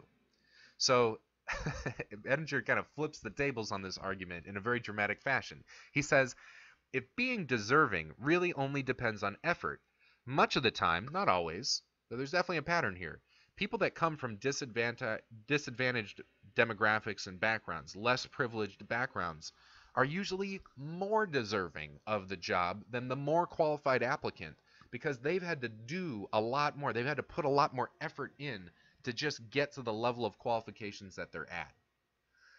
They're fighting against that kind of asymmetry of advantage that people with privilege have. But he does say he doesn't want to make this the argument in favor of affirmative action. In other words, Hettinger doesn't want to endorse a meritocratic moral standard for how we should make hiring decisions. He's not trying to argue for that. He's just responding to the argument of his opponents here. If his opponents want to drop the meritocratic card, he's like, yeah, that's not going to work. Not for the conclusion you're trying to justify with it. You can't say the most qualified person deserves the job as if the presence of their qualifications is the indicator, the clear indicator of how much effort or contribution they've made to themselves in making themselves a competitive candidate for the job. That's Hettinger's main point, just diffusing, debunking this argument that his opponents use. This is kind of a tricky one. Chat, did that all make sense? I just want to kind of check in and see if my description did a good job there.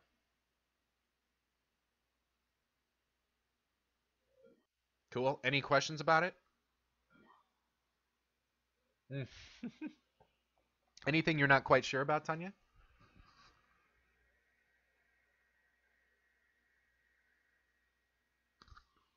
Or you just want to confirm about? Okay. All right, that's fair. You can ask later. That'd be okay. Yeah, I hear you. I'm gonna wrap this one up pretty quick tonight. Half asleep. Yeah. Okay, let's do these last two, and I'll talk about these other ones next week in my next lecture. Um, okay, yeah, that's fair. Yeah. So the last way we might say that it'd be unjust to not hire the most qualified person is to say that they're entitled to the job. And we mean entitlement as something different than the other moral considerations in this way. We mean a natural and legitimate expectation based on a kind of social promise. So the argument here is that take this kind of image. Society has been preaching a kind of message to you since you were young, going into school, that if you work hard and you develop yourself, get good grades, get good qualifications, get good experience, internships, et cetera, you build out that resume. If you can make yourself into the most qualified applicant, you're going to get the job. That's how the game is played. Those are the rules of the game. And then if you did all that work and you got yourself to that position with all that investment that you put in there, maybe all the stuff that you're contributing you can take credit for, all that kind of stuff.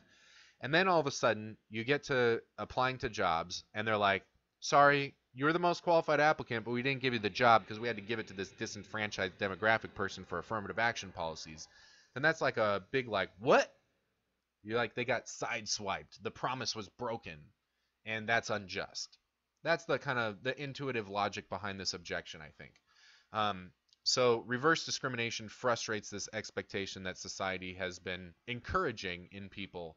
And sometimes people try to give this some legal teeth by saying that it violates a legal precedent from this Title VII of the Civil Rights Act of 1964, which is where we got this law that said, yeah, you can't make hiring discrimination on the basis of race or sex. That was like, boom, right there in the law. Now, Supreme Court has ruled on this and does not, and like I was saying, the most recent ruling is specifically about the Civil Rights Act, the one from 2016. And this, that they've ruled basically that under these conditions, certain conditions they specify, affirmative action is not in violation of Title VII. So the first argument Hettinger is saying is that, look, this isn't a surprise. You can't start saying like there's been some bait and switch here, because we've had affirmative action on the table for 50 years. This isn't anything new. And there's been rulings about it. So the rules, if we're thinking about social rules in terms of the law, that's all out there and transparent. That's one argument he gives. The second argument you could see is sort of maybe being couched like this. Okay, well, maybe some people don't know about the law. They don't research this. If they're not lawyers, how are they supposed to know about that? What about the culture of society encouraging that expectation? It does seem to resonate a little bit, right? You get these kinds of messages like improve yourself, get good grades, get, all this stuff. But Hettinger's second response addresses that more directly, and he says, that picture is just naive about how society functions. Most of those in positions, like elevated positions of all sorts, whether that's like a high-paying job or a prestigious job or something like that, don't have those positions solely on the basis of their qualifications. There's all sorts of other reasons why people get hired for things. It's not always the most qualified applicant getting the job. I don't know that much about the business world. I've said that before in terms of personal experience. I've gotten a lot of stuff through reading and talking with people, especially talking to my students who are in the world of business. And the thing that students have been reporting to me more and more frequently in the last few years is that the business world is increasingly run not on the basis of like what school you went to or your past experience or just kitting out your resume, but just mostly based on networking, making personal connections with people. That's how you get a job. That's the rules of the game. And that's increasingly becoming more of the kind of social expectation and standard. So in that way, Hettinger is trying to undermine the idea that there is this natural and legitimate expectation based on a kind of social promise. This is like, no, that's not how things work. That's not how the business world works. So there's no basis for thinking that this promise has been made to you. You can't like work in your little room doing all your studies and everything and then just bring your resume in and be like, you got to hire me now. There's a lot more going on here. People make decisions for all sorts of reasons that aren't always in terms of the quality of their resume and their qualifications. Okay, so they're not the most entitled to the job either. Okay, let's do one more. So that's his exhaustive account of trying to track down objections that come from this area of trying to say that there's something unjust that's happened by failing to hire the most qualified person. Okay, the last specious objection that Hettinger addresses is this idea that affirmative action undermines equal opportunity for white males. And I think Hettinger puts this in here not because this is a very compelling argument or this is a serious thing he has to deal with from his opponents, but mostly just because of how frequently you hear people say things like, we're out of the woods. Things are equal now. We have an equal society. We have laws that protect against discrimination. We have the 13th Amendment. We have the Civil Rights Act of 1964. Like, this isn't the America of slavery. This isn't the America of women not having the right to vote. We solved these problems. And so affirmative action is undermining this equal opportunity situation that we have. I mean, this objection usually comes on disputing a descriptive claim about the state of our world. Basically that we aren't dealing with inequality in society anymore. And I think that statement is just false. Like that view of the situation is just factually inaccurate. Um, and that's what Hedinger is saying when he's saying white males don't have equal opportunity. They have a greater than equal opportunity. We haven't solved all these sorts of problems. If I was going to, you might have noticed how in setting up this debate and in these readings, we didn't do something like go through the long laundry list of facts and statistics and patterns that demonstrate how our society is still very unequal and not egalitarian. And there's a lot of stuff to do there. I didn't walk through that because this is focusing mostly on the moral stuff. I mean, you can kind of imagine like we don't, let's say you've got some fictional society and you don't know whether they're out of the woods yet or not out of the woods. We could still talk about whether, if they weren't out of the woods, would affirmative action be morally justified? If it would help promote social justice, would it be the right way to go about that? You can just kind of treat it theoretically. But stepping away from theory and into reality, I think it's wrong to just say that this would just be a theoretical argument because we're not actually in an unjust, unequal society. That's just not true. Um, One way I might try to give just a quick argument here to reinforce this is the idea that changing things like the legal rules of the game does not change all the situations from which people are actually living their lives. I mentioned earlier about this kind of example of some, like your grandparents doing something unethical in the past but legal and making a bunch of money off of it, and then you inheriting it and that kind of thing. I mean, people are not operating from equal starting points. There still are a lot of ways in which resources and opportunities and these social benefits are unequally distributed, and burdens are unequally distributed too. Um, those are realities that we face, and just we can't just legislate away racism or sexism or any of these other patterns of inequality. Um, there are lingering conditions that are part of a legacy of that past injustice, and something like affirmative action doesn't need to be seen as making up for that stuff as if we don't have those problems today. We still have those problems today. We're still struggling against that. And there are, and I think it would just even be false to say that the only thing that we're experiencing right now is aftershocks of things in the past. There are a lot of things I could point to as current and active ways in which inequality is supported and reinforced rather than that we're just dealing with past stuff. Just this one thing alone. Take the housing crisis and financial collapse of 2008. There was a lot of predatory lending happening, and a lot of it was on racial lines. That's a big problem right there. Just all on its own. That's a recent thing. That is like contemporary, and that's still happening. So, and there's just a untold number of these things. So there's not a lot of basis, in fact, for this kind of objection. You want to talk about that more? I'd be happy to. But again, Hedinger, he definitely thinks that the situation is that white males and other privileged groups have a greater than equal opportunity, and so that's still a problem. And that this isn't just a matter of making up for past injustices. This isn't a reparations sort of thing. It's about building an actual equal opportunity future. And that we have to put our money where our mouths are. We have to take active action to set that up, not just make the laws that make discrimination illegal and then just let it slowly turn into that. We need to speed that up a little bit. And that's been a lot of the rhetoric that's been involved in the past, a lot of the kind of ways of talking about the justification of affirmative action when people were advocating it and setting precedents for it in the government and in businesses and in schools. In the legacy of the last 50 years of affirmative action policies, that's been sort of the idea that we can't just wait for things to kind of settle into a state of equal opportunity. We got to push it along. We got to push that progressive progress.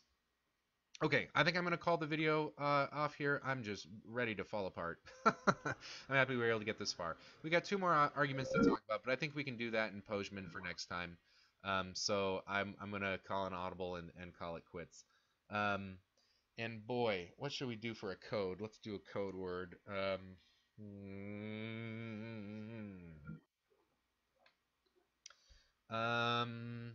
Yeah, sleepy. Me too. Totally. Um, okay, how about this? I got neurobiology. There we go. This is a book my partner's reading. Neurobiology is the code. Um, oh shoot, it's mirrored. Neurobiology. How about just biology? If you just put biology down, that'll be fine. Neurobiology sounds like a fancy word, but I would take biology either. That's fine. It doesn't much matter. It's an arbitrary characteristic, the code word. It'll perform its function. Okay. See you around, everyone. We'll finish this up next week. And keep those comments and questions coming for your paper topics. Stay in contact with me. I really want to help you out with that. Sooner's better than later, just to get the wheels turning and get some direction on it. Okay. Until next time.